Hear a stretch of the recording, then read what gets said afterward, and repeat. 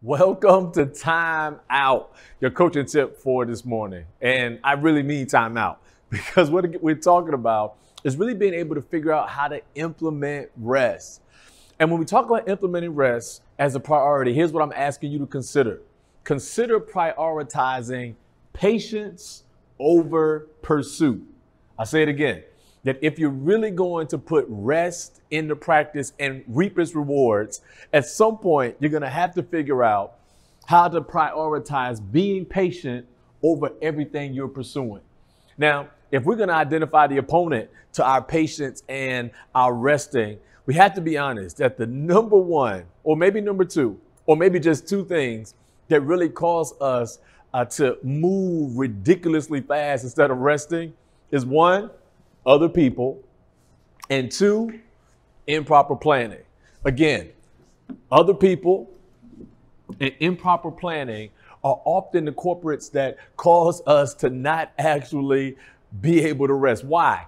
Because other people place time frames and deadlines on things that they want you to get done. Other people often ask you at the last minute. Other people give you times that are too close or too far off. And as a result, we just don't plan properly. Which brings me to number two, improper planning. If there is no plan, there is a high chance that you're going to have to rush. And if you're rushing, then you cannot rest. But if you plan and understand people, then we'll be able to find rest.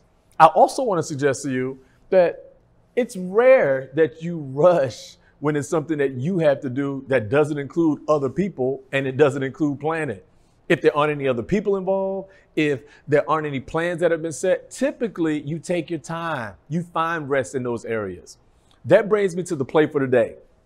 Because if we're going to prioritize patience over pursuit, there are a couple of things that we have to do to beat the opponents of other people and improper planning. The first is you got to look through the lens of others. Ask yourself this question. Is what they're asking me to do as important to them as I'm making it to me?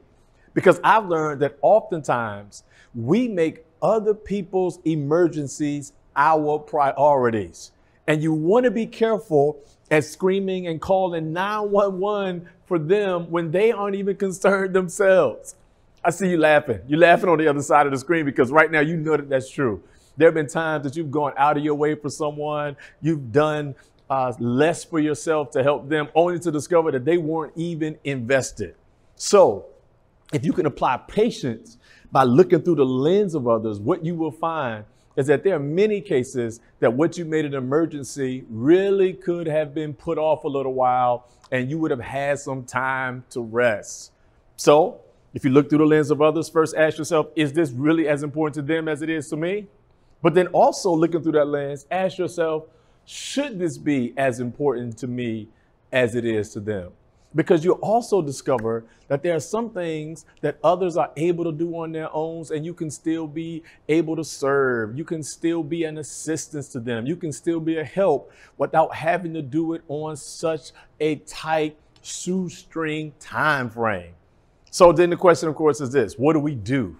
How do you actually, after making sure that the 911 is accurate, you've now kind of looked through the lens of others, what do we do to actually show that we are being patient? Four quick things. One, you can prioritize patience over how much you're pursuing by making a plan. First of all, plan the rest. I think you've already heard by now that if God took a day, surely you can take at least one. Put rest on the schedule. Schedule time for you. And I'm not just talking about vacation. I'm talking about in the middle of a day, put 30 minutes, 20 minutes, 15 minutes into your day that has absolutely nothing. Get up from your desk, walk around the office, go outside and smell the air, see the sun, look at some of the plants, but do something that you have planned to do, because if you do not plan it, there's a high chance that you will not perform it. Two, if you're going to prioritize patience, create a pace.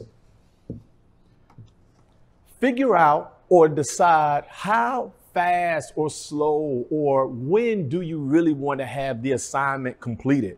When do you want it to be done? When do you want it to be final?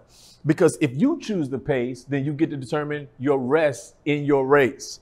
Third, choose your priorities right. Make sure that you put first things first, because if you fail to prioritize, somebody else will prioritize your life for you. And then lastly, you got to make sure you understand the process. Everything can't be done quick, fast, and in a hurry. There are some things that you need to slow down and embrace. Everything can't be instant. Everything can't be microwaved. There's some things that need to be slowed down. And if you learn to do these things, if you put these things into practice, not only will you prioritize patience over pursuit, but you'll also learn how to receive the rewards of rest. This has been your coaching tip for today.